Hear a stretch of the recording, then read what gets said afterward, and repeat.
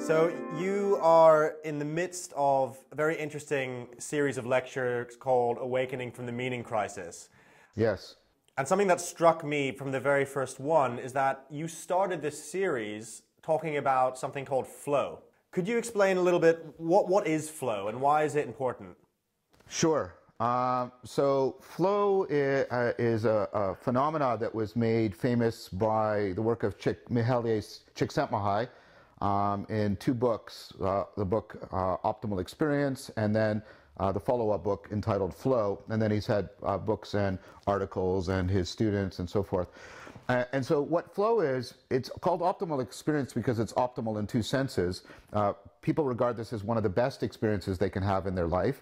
In fact, there seems to be important relations between how often you enter the flow state and how meaningful you find your life, right?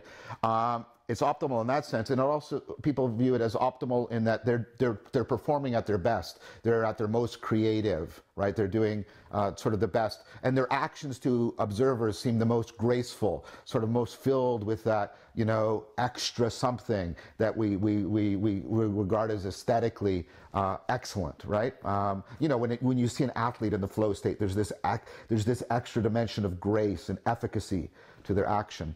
And then from the inside, like if you're sparring as a martial artist or you're playing jazz, you get this, oh, I'm in this peak place where I'm really at doing the best I can. So that's what it sort of feels like, and you can see why people pursue it. In fact, as I talk about in this series, it makes sense of otherwise absurd behavior, like rock climbing, because rock climbing, it's like some sort of Greek mythological torture. You're told to go up a rock face, you hurt yourself, you might fall and, you know, damage yourself, and then once you get to the top, you just come back down. And the reason people pursue the rock climbing is, well, it's been studied, it tends to generate the flow state. So that's the state, and it's created by a set of very important conditions. It's a state in which there's this very tight relationship between the demands on the environment. Think of the rock climber again, and your skills. Your skills, you sort of have to be stretching your skills, right, to meet the demands of the environment. So you have to give it everything, and you have to be learning as you're solving your problems. You have to be developing even as you're functioning, right? And so that needs to be the case. There needs to be very clear feedback of information. There can't be a lot of ambiguity in this situation, right? And then there has to be a tight coupling. What I mean by that is my actions and the response of the environment have to be tightly coupled to each other. And then finally, error has to really matter. Like, you know, it has to be, it really matters to me. It has to, so the rock climber can fall, right? The jazz musician can suddenly screw up and, right? The martial artist gets hit in the face. So error has to matter. Under those conditions, people will get into the flow state. One other thing as an important factor, the cognitive side of this, the kind of training that is predictive of being able to get in the flow state is some kind of mindfulness training. Great, and I want to talk about mindfulness in a moment, but I'm curious about what flow has to do. When I'm in that state and I'm kind of, you know, in flow, which I think most people have a sense of what that is, how does that relate to how I make meaning or how I experience meaning in the world? All right, so, I mean, obviously there's multiple interpretations about this. So while there's a consensus of the description, there hasn't been as much work done on the cognitive processes, because that's what you're referring to when you're talking about meaning making, that are going on in this. So I recently published a chapter in the Oxford Handbook of Spontaneous Thought with Leo Ferraro and Hera Bennett. We sort of theorized as to what, and we tried to make an argument as to what we think is actually going on. So to give sort of the gist of it, many of us have had an experience of insight, right? And what we realize is, oh, I've been misframing this whole thing incorrectly. The reason why I can't get a solution is the way I've been framing this problem is incorrect. What happens is when you get that aha moment, people like Tobolitsky and Reber and others have talked about, it's like a spike in fluency in your processing. That's why you get sort of that flash and things are sort of vivid, and we often represent it with a light bulb going on over them. You get this sort of, it's both a flash of intelligibility. You suddenly understand, and it's also a phenomenological flash. The world seems brighter, and people actually also enjoy the insight experience, right? It's now think about what the rock climber is doing, right? The rock climber it gets into situations, if it's a good rock climb, if it's challenging, if it's demanding, right, where they get blocked, they get locked. They're literally impassing, and they reframe, and they have to reframe not just how they're thinking, they have to literally restructure their body, right, to get to the next place. And what happens is that insight will prime and make more likely the next insight they need, which will then prime and make more likely the next insight they need. The jazz musician does, some innovation, and then that primes the next one that is needed, that primes the next one that's needed. The martial artist does some new, stretches their skills and does this innovation, and then that primes. And so what you can think of the flow experience like, part of it is, it's like a cascade of insights. There's an aha moment bleeding into an aha, aha. Right? And what's different is, like, normally with an insight problem, you sort of stop and you impasse. What's happening in flow is it's happening rapidly enough. You don't really impasse. You almost impasse, and then you're constantly restructuring. It's like this extended aha moment. So that's why in flow people have this tremendous sense of deep understanding, deep connection, discovery, and why it's so salient. They talk about everything so vivid and crystal clear, and it's so good. It's not like physical pleasure, like the pleasure of eating chocolate. It's like the cognitive pleasure of the aha moment and insight. That's one aspect. There's another important aspect. A lot of your learning is done implicitly. There's experimental work about this. It's called implicit learning. And of course, there's theoretical controversies about how quite to interpret it. But the basic idea is you pick up on lots of patterns in the environment that you don't have sort of access to in working memory. You can't sort of introspect and become aware of those patterns that you're picking up. So for example, many of your viewers, I assume, know how far to stand away from another person. Nobody ever explicitly taught you that, right? And so what's happening in the flow state is you're really training your insight ability, and you're really training your intuition generating ability, and you're doing this in a highly integrated, coordinated manner, and that feeds deeply into the machinery by which you are able to solve problems, make sense intuitive connections in the world around you. So that's why it would contribute greatly to how meaningful you find your life. So that's very interesting, and what really struck me when you were talking about those three aspects that get us into flow and into this kind of creative mode where it seems easier to solve problems, is that they seem the opposite of what we have, for example, on social media. We can't trust our information. We have fake news. There's not really any consequence for what we say or how we behave. And so I'm just wondering what you make of that. So, I mean, my co-author, Leo Ferraro, talks about one of the dangers of social media. He has this term, he calls it confirmation porn. Confirmation pornography, because all of these constraints are removed, our cognition has all of these processes that are indispensable to our adaptive intelligence.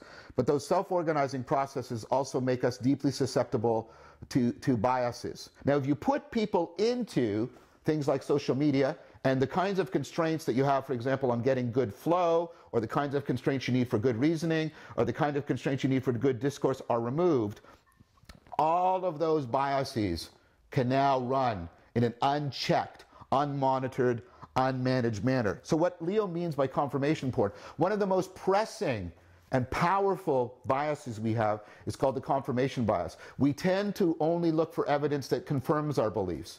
Now, in small-scale situations where people are tightly coupled to their environment and acting as checks and balances on each other, that's very effective. But if you take that confirmation bias and put it into social media, you get the echo chamber, right? And you get this confirmation porn where all people are doing is using social media in an autodidactic fashion to confirm whatever beliefs they already have. So that's what I think is going on. The next thing I wanted to talk about, and I'll go into it with a famous quote from Timothy Leary, of turn on, tune in, drop out. So obviously psychedelics, hit the culture in a pretty significant way in the 1960s and are now going through a massive revival. You've talked about them in your films. Are psychedelics a psychotechnology? So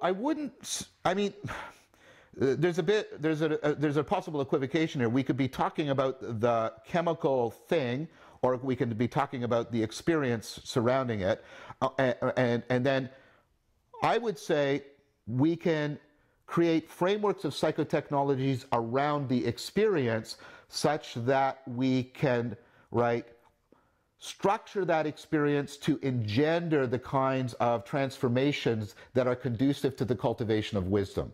So I think, to put it in a sentence, we can create sapiential frameworks of psychotechnologies around psychedelic experiences that will afford the kind of transformation people are seeing.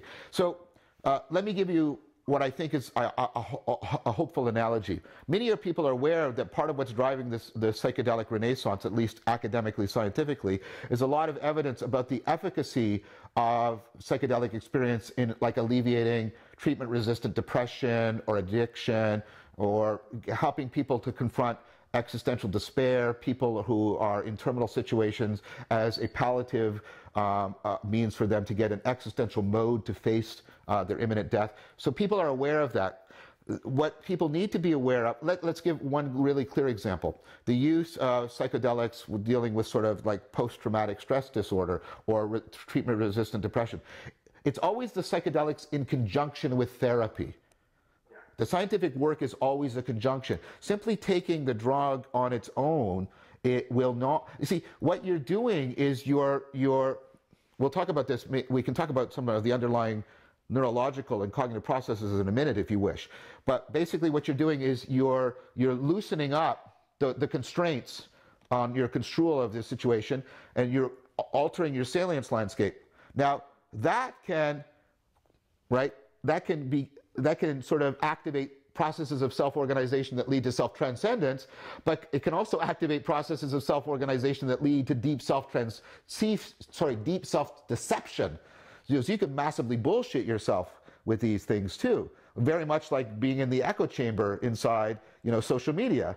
So you need to set up the proper sapiential framework so that those processes, right, are being, like, the kind of self-organization that's being triggered is the self-transcending kind of self-organization, not the self-deceiving kind of self-organization. So the psychotechnologies that we set up around these psychedelics, which of course is what's happening in therapy, because therapy is a prototypical set of psychotechnologies for trying to change people's consciousness and cognition, you want to set those up. And if you look into the spiritual traditions, that's always the case. These psychedelics are not used in entertainment situations or recreational situations or on a daily basis. They're used within a sacred context that is really designed to frame them, so to bring about the kind of sapiential transformation I was talking about. Yes. No, I've experienced that firsthand. I've seen as many people more confused through their psychedelic use than less confused. And it strikes me, you talk a lot about the impact of ancient Greece on our worldview now. And of course, they had the Eleusinian mysteries, which was kind of a big psychodrama that, that was probably as powerful as what they took, if they took anything. And I'm just wondering, aside from the therapy side of things, I mean, do you see people taking psychedelics in a way that is conducive to that? Have you seen any evidence of that? Or do you think still more needs to be done? I do see evidence of that. I mean, there's lots of people that are doing it recreational entertainment just as sort of a cognitive booster or enhancer or something like that. But I know of, like, person to person and more of the literature. I've spoken at conferences where I've talked about this and got a lot of response. So I don't have scientific evidence on this. There are some people that are trying to gather that. But I have a lot of at least suggestive anecdotal evidence that many people are trying to integrate the pursuit of sort of, of rejuvenating a sense of sacredness in their life with sets of psychotechnologies wrapped around the psychedelic experiences. And do you think, are you optimistic that this current revolution in psychedelics could help us wake up more effectively from the meaning crisis and get us into kind of a new mode of thinking? Yeah, I am more optimistic precisely because the way it's now being academically framed. It's not being framed in the Timothy Leary countercultural thing, at least not in that sense. A lot of it's being framed therapeutically, existentially, and even, as I've said, sapientially, spiritually, trying to get this together. The problem we face with that, and this is how the meaning crisis interacts with this, right, is we don't have established wisdom traditions and institutions in the West anymore. We've lost them. So we know where to go for knowledge and information. We go to history and science for knowledge. We go to the internet for information, the media. But where do you go for wisdom? So what happens is, right, people tend to pursue this in an autodidactic manner. They try to cobble things together.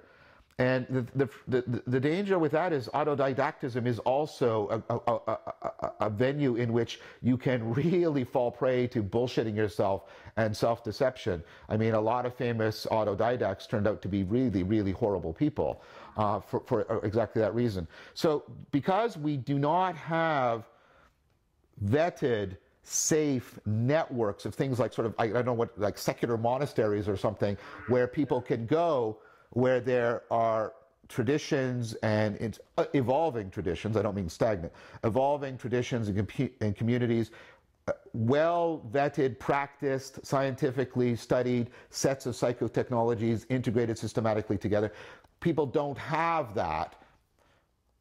That's what, because of the meaning crisis, that means there is this great danger of the attempt to wed the sacredness with the psychedelic experience is falling prey to a lot of autodidactic, for lack of a better word, corruption.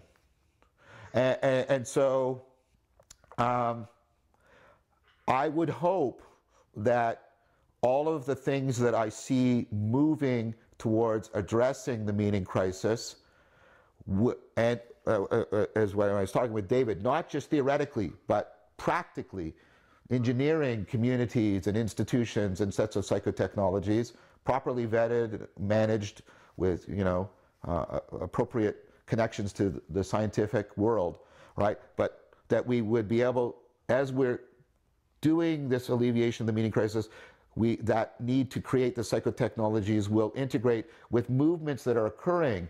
Because there are these movements. I'm going to be talking to a person on a podcast next week who's set up some secular monasteries. There's attempts to try and capture what the Scandinavian countries did with, with the movement of creating the self-cultivation centers. And so there's things happening. I'm hoping these two things will join so that we will get places. I think it's Mark Hayden who talks about the idea we should create certification programs for psychedelics, like we do for any other potentially dangerous things like driving a car. And there should be established institutions, educational facilities, places where you can go and train, receive critical and informative feedback, and then use the psychedelics within that context. I'm hoping we can build towards that. I guess one of the big questions in science versus spirituality, if you want to call it that, because I understand a part of your work is to kind of bridge. And it relates actually as well to psychedelics in some way. I help organize a big conference called Breaking Convention, Psychedelics Conference. And one of the main tensions there is between people who have these peak experiences, and their deep feeling is that they have tapped into a wider consciousness that is beyond them, a kind of consciousness that is everywhere. And then there's more materialist people who say, no, this is all just being generated in your brain.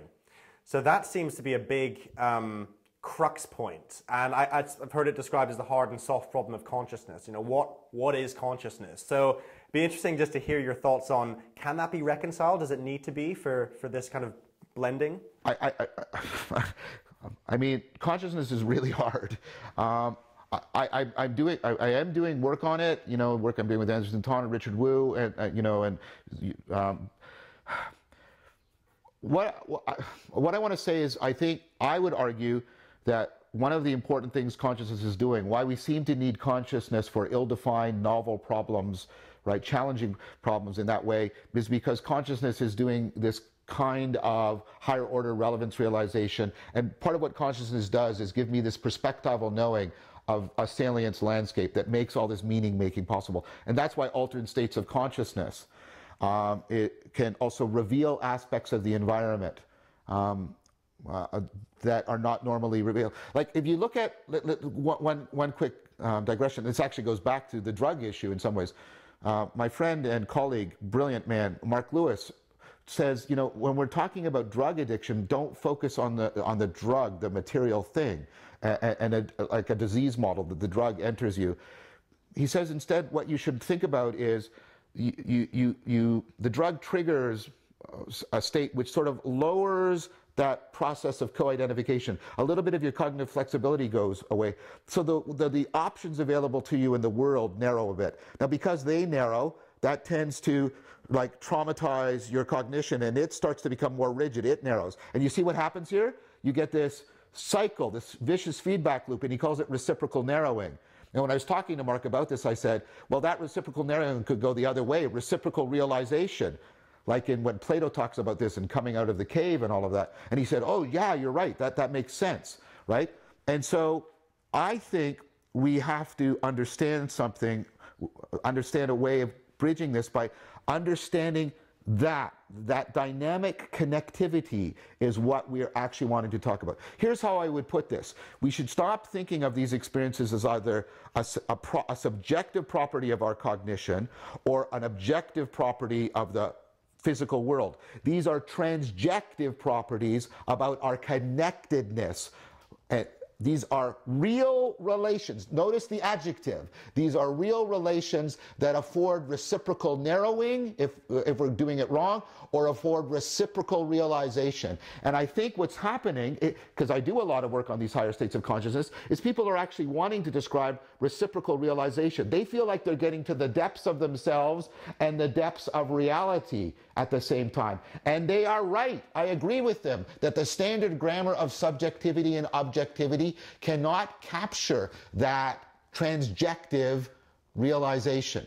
But I'm trying to say, if we think about relevance realization, if we think about these processes and we think about the real relations, the dynamical systems, we can craft a language that will bridge between, you know, the hardline objectivists and the hardline subjectivists about this. So that's how I would respond. I think there is an important way in which we can create a new vocabulary about transjectivity, dynamical coupling, reciprocal realization that will be, and I try to do this in some of my talks on higher states of consciousness. I have some on YouTube on exactly this, and I'll talk about it in the video series as well, that do justice both to the phenomenology and the sense of importance and depth that people are feeling, and to the scientific worldview that, you know, what you call the materialists are holding on to. I think it does justice to both. This leads quite nicely into what I wanted to talk about next, which is mindfulness.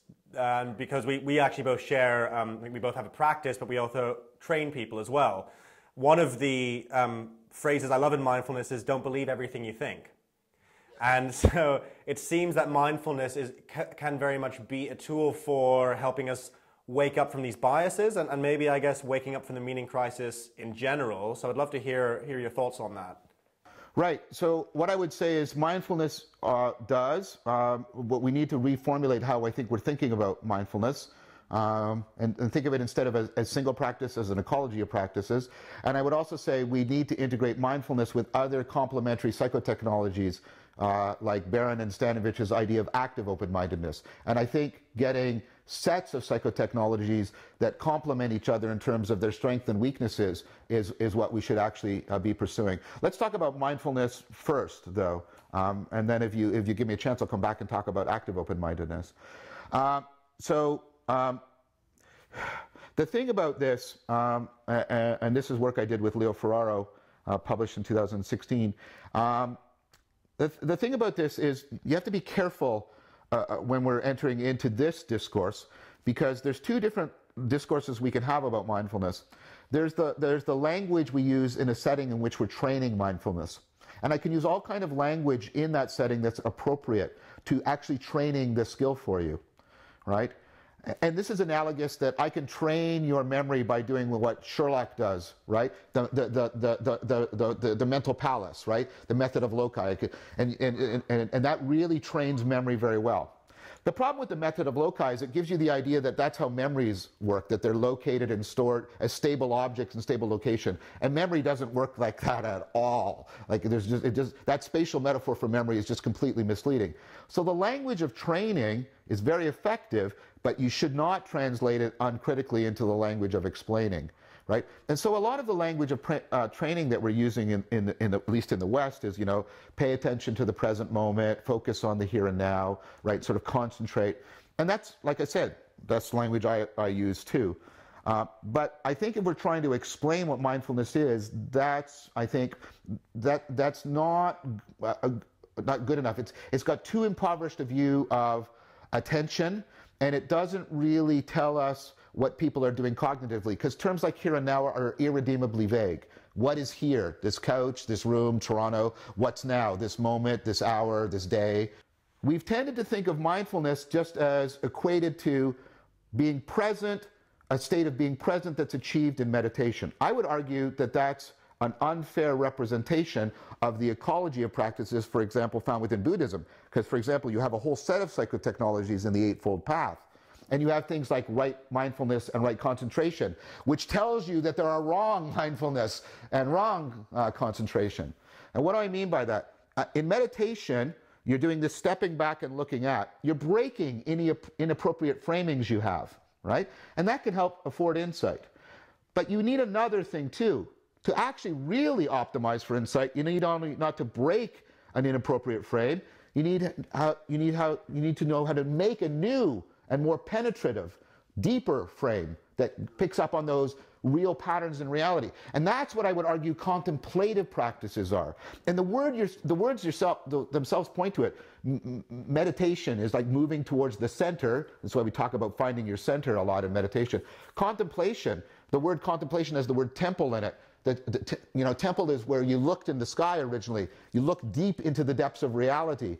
Contemplatio is the Latin for the Greek theoria, which is where we get the word theory from, because the theoria originally means to look, try to look and see the deeper patterns in reality.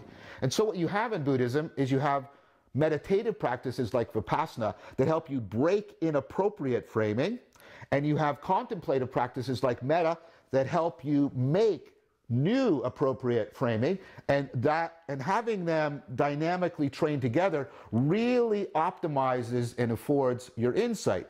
And your capacities for insight, we know this from work done at the University of Toronto by Colin DeYoung, Joe Flanders and Jordan Peterson, and they sort of acknowledged it was inspired by me. So that capacity for insight is also directly related to your capacity for picking up on self-deception, right?